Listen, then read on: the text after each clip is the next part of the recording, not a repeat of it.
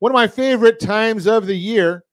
We get to chat with Sergeant Bob Conklin from the Anaheim Police Department, speaking about Cops for Kids. And they've got an event coming up. We'll talk about that in a bit.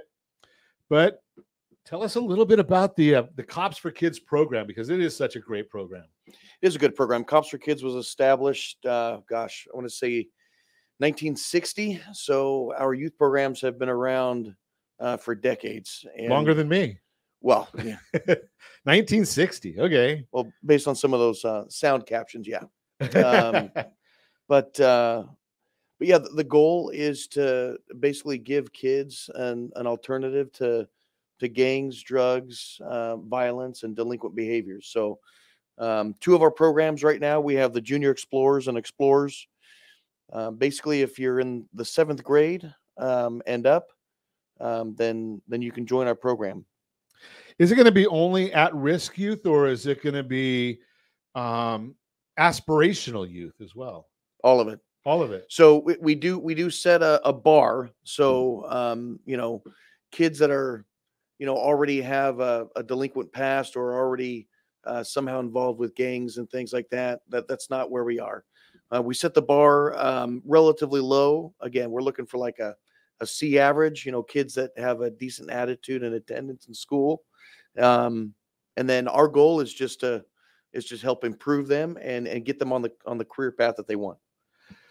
So is this a feeder program to the police departments or law enforcement? The police department does use it as a recruiting tool in the long run. So, I mean, we're talking about kids that are in 7th, 8th grade. And anybody's teenage kids don't even know what they're going to do, tomorrow, or let alone what they had for breakfast. So, but something, when I was a kid, and obviously it was a long time ago in a different day and age, it was firemen and policemen are the two big things that kids wanted to do or be when they grew up. Yeah. And they, a lot of them still have those kind of aspirations, but like I said, it's going to change. I wanted to be a trash truck driver. Well, no, hey, some of these guys make a lot of good money. Yeah. So, there's nothing wrong with trash truck drivers. No. That's what I wanted to do. My grandmother went nuts. Yeah, no, that's not bad at all. So, but like I said, these kids, they don't know what they want to do at this age. So our job is just to kind of open up the envelope a little bit, open up the umbrella, let them see all the opportunities that they have, after high school and into college. And help get them ready to be competitive for those hiring processes. What do the Explorers do? What do they actually do? I know I see them out, doing traffic control sometimes, but what is their main thing that they're doing as a regular basis? Again, these kids at a very young age, we teach them how to give back to their community. So most of their time is spent at community events, both within the city of Anaheim and throughout Orange County. Sometimes we even venture out into LA County to help them out with things, but that's primarily how they give back, is through volunteerism. So we assign them a bunch of community events throughout the year. I think last time I tallied, we were attending 80 events a year. So hundreds and hundreds of community service hours. And again, it's just teaching the kids that there's more to just academics and athletics, and that giving back to your community and influencing your peers in a positive way to make good decisions is that's the premise that we use the programs for. We need some of that for adults. Every one of them. Yes. Right. I mean, because, you look at it so many times that people have gotten away from the idea of serving the community, community service. And it's a shame that we've gotten away from that, but maybe if organizations like this can start setting a foundation to get us back to where we should be.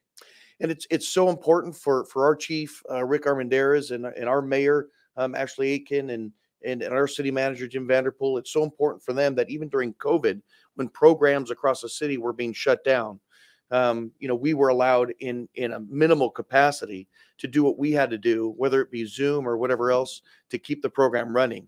And so the fundraiser, Anaheim Confidential, allows us, because I mean, it's a nonprofit.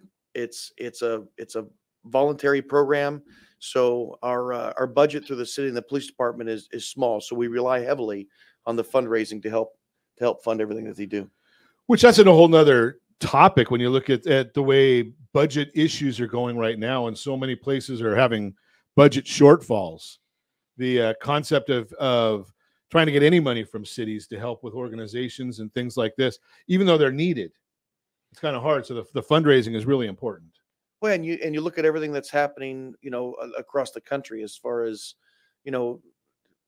any occupation you look at, there are struggles financially. So, corporations and even government entities are struggling at times with their budgets. And the one thing that we want to do is provide a constant variable for these kids, so that even during down times, when the budget is bad, we have those funds available to keep this program going and continue our weekly meetings and let these kids know that they're part of a long-term family. So when these young folks go out and do these events, you said like 80 a year, do the organizations that they're supporting, do they help support the Cops for Kids program? Or is it completely different? The program is out there just doing a community service, and they're going to show up whether the XYZ company supports the program as well. We probably get hundreds of requests every year. Our only criteria is that there's some nexus to Anaheim, that there's some connection to our community's youth. Outside of that, we don't have any expectations of any donations or any kind of compensation. That's not what we want to teach the kids. Donations are appreciated. However, we want the kids to know that you put yourself out there and you give back to your community, without an expectation of return. So in the past, well, we'll have to talk about this when we come back, but in the past, I think we've chatted a little bit about what the success levels are of the graduates. And maybe we can talk about that when we come back. Continuing our conversation, Sergeant Bob Conklin, Anaheim Police Department, is with us. We're chatting about Cops for Kids and a big event they've got coming up. We'll talk about that as well. But if you were listening to us in the last segment, I made a comment because you've been on, how many years in a row have you been on doing this with me? I don't know, 4 or 5 years? 4 years, something. And one of the things I always love us getting into is, because I think we need a good place, a good positive role model. Some kids don't get the great role model that we wish they would have at home, and this can kind of be a surrogate. It doesn't replace a great home, I don't think, but it can kind of be a surrogate to put kids on a great path. And talk a little bit about where some of the kids end up going when they graduate the program. Yeah, the Cops for Kids is supplementary to what the parents provide at home. The parents have to be an innovative part of it.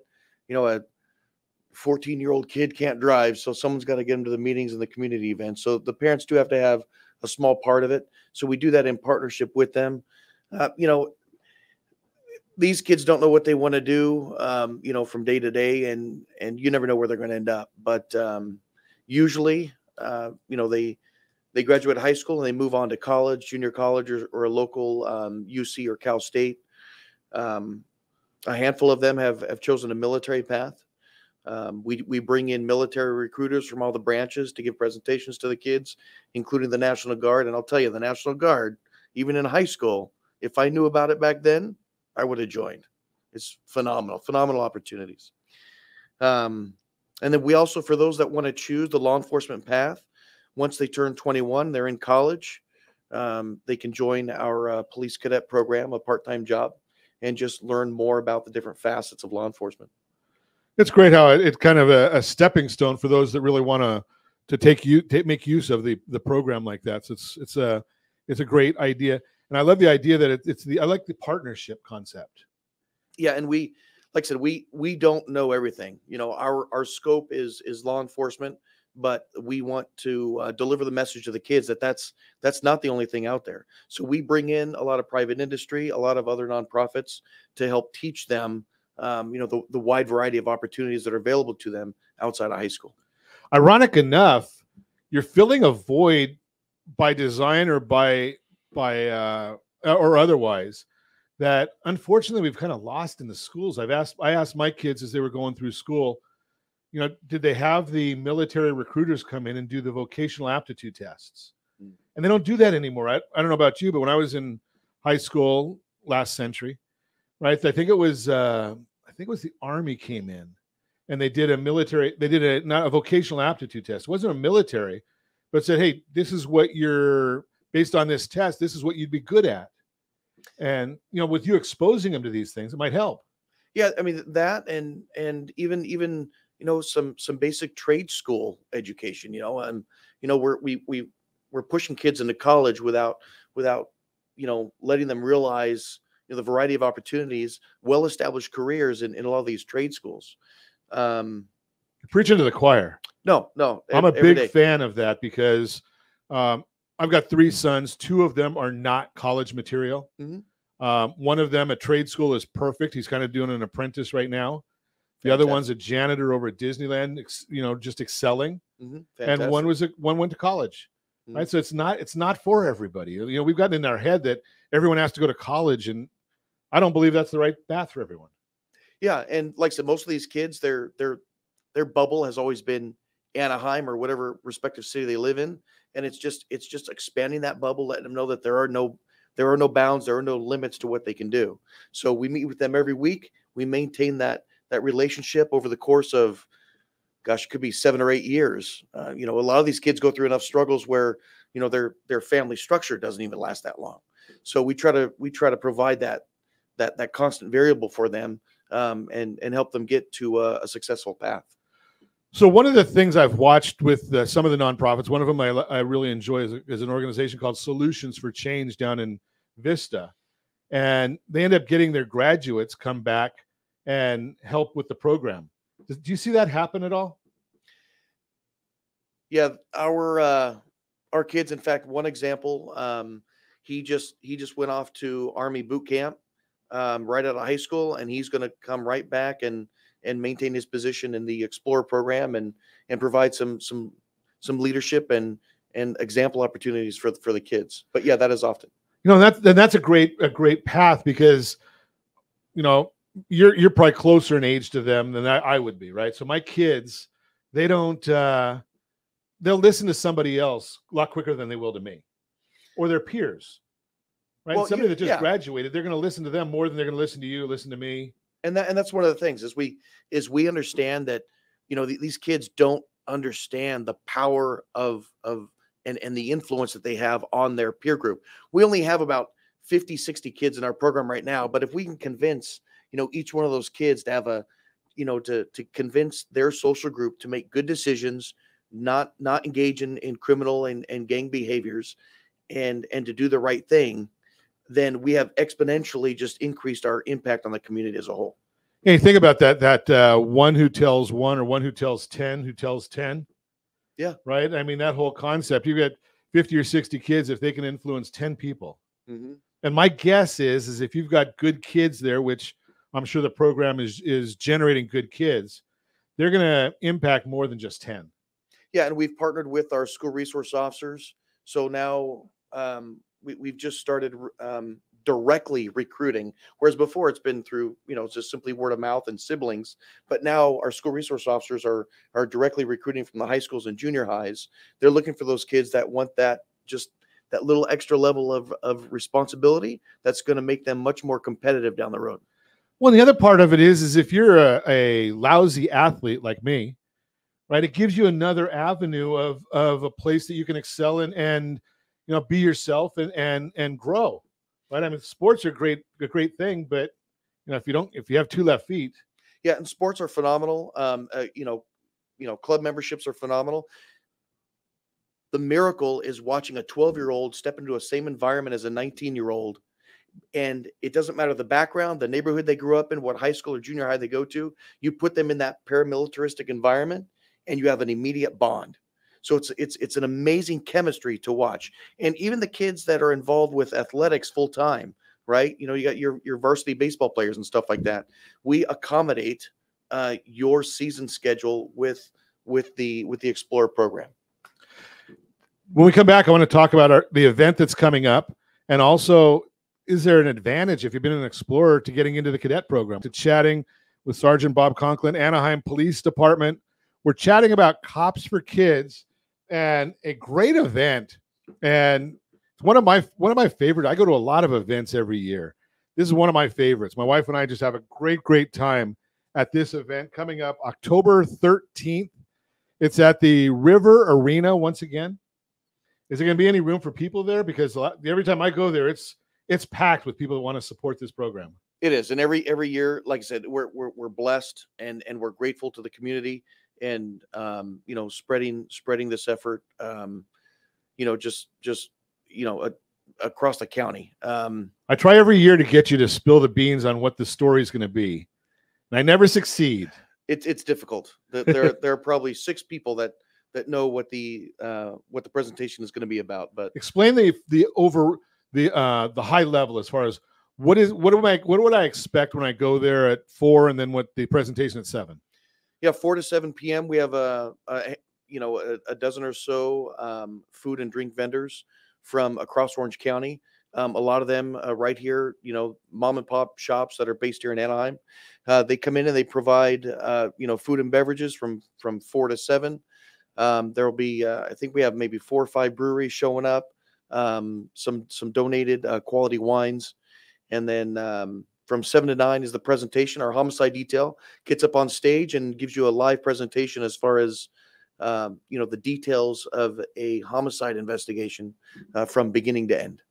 So the investigations that I've seen, every one of them so far have been things that I knew from watching the news what had happened, as far as a homeless guy that's killing people and they catch him at Carl's Jr. or whatever.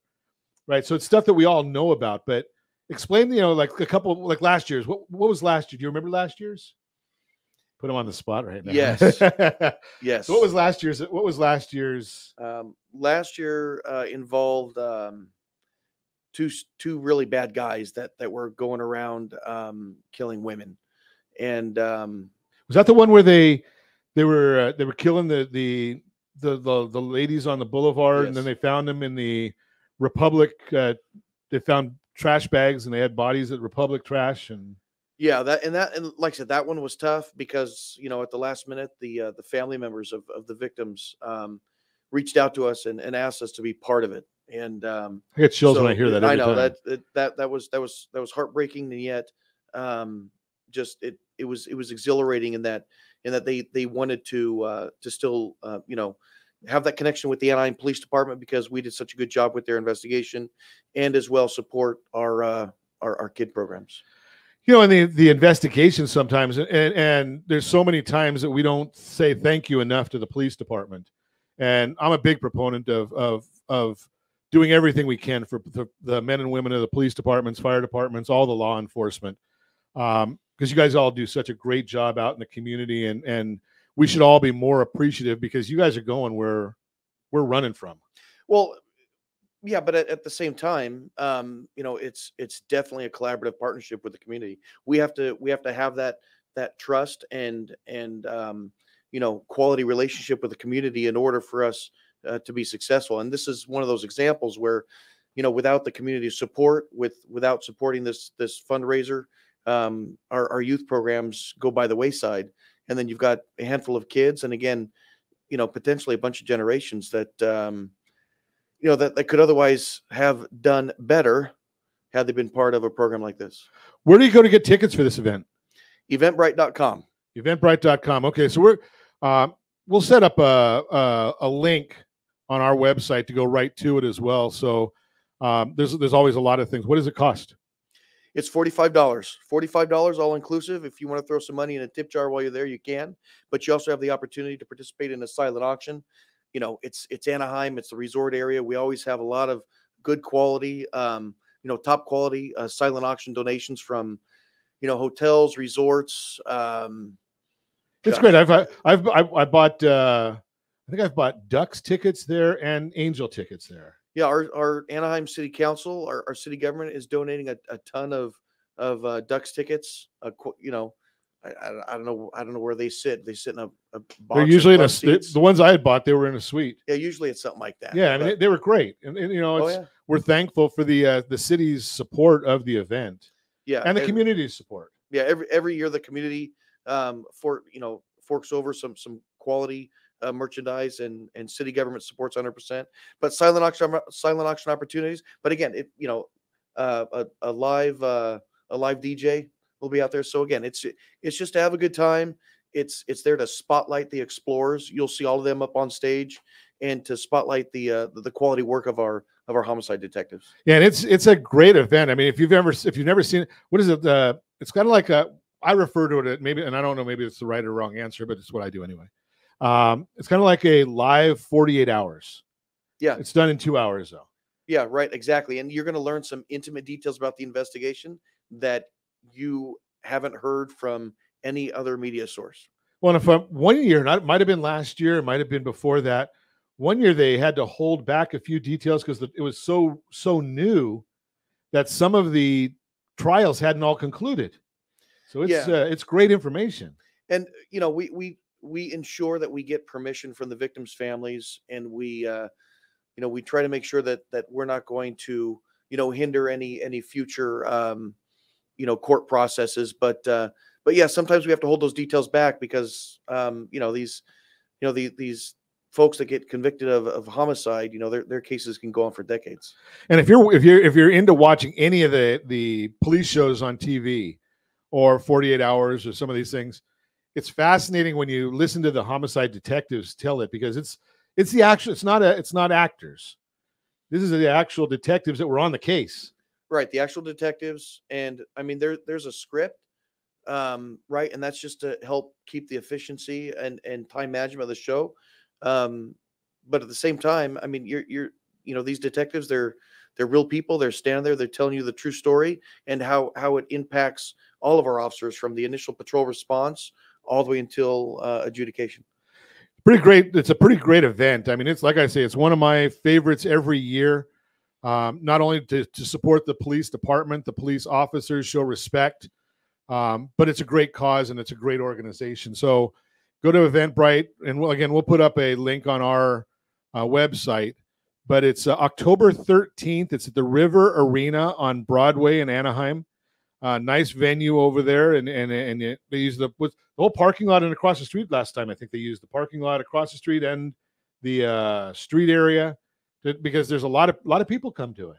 Yeah, it's fortunately, like I said, we're blessed, and fortunately, it's grown significantly. So, that we have a couple parking structures that are within really close walking distance. Outside of that, Uber works too. Uber works, yeah. and if you want to leave a little extra money there to support the program, once you see the event, I think a lot of people may find that maybe they want to leave an extra few bucks, if you can afford it, to help out this program. Yeah, it's a real easy cause to support. I mean, there's the funds go in two directions. One to the youth programs, and the other one goes to the Orange County Homicide Investigators Association Victim Support Fund. It doesn't get any purer than that. Yeah, I didn't realize it goes to the Victim Support Fund as well. Yeah, we give a portion of it to that association, and again, they help support in a myriad of ways victims of violent crimes. And it's amazing because, like as you mentioned, when the family was there, the family of the victims, they were there basically saying that there was no voice for these victims, and other than the detectives and the police department, that was really the only voice that these people had, because they had kind of gotten into the lower end of our society. Yeah, and that was tough, and for the family to be there, and like I said, anybody that attended that Anaheim Confidential. If you didn't walk out with chills, you don't have any blood in your. It's tough to talk about, but yeah, it definitely impresses on how strong the connection is between the police department and the Anaheim community. Now, with the presentation, we only got about a minute left, but with the presentation that goes on, is this a place for kids? I would be cautious on bringing your little kids to this thing. Again, the content is for mature audiences. Again, we're talking about a homicide investigation. This is not edited like it is on 48 Hours of Dateline or whatever on TV. This is the real deal. So, and it's fun listening to some of the interactions between the homicide detectives also. One of them was the one that had the squeaky shoes or big shoes or tight shoes or something like that. Or yeah, you're gonna get some real life banter between the audience and the presenters. So it's like I said, this is as personable and as real as it gets. It's a fun program. Again, October 13th, Anaheim Confidential, River Arena, $45 on Eventbrite. Spend more, donate more. Go in, and if you don't win at the silent auction, whatever you planned on spending at the silent auction, put that in the jar at the end and donate that anyway, because you may not have been wanting really that signed autograph, or may not need it, but this will really help the program. Again, October 13th, River Arena in Anaheim, Anaheim Confidential, and as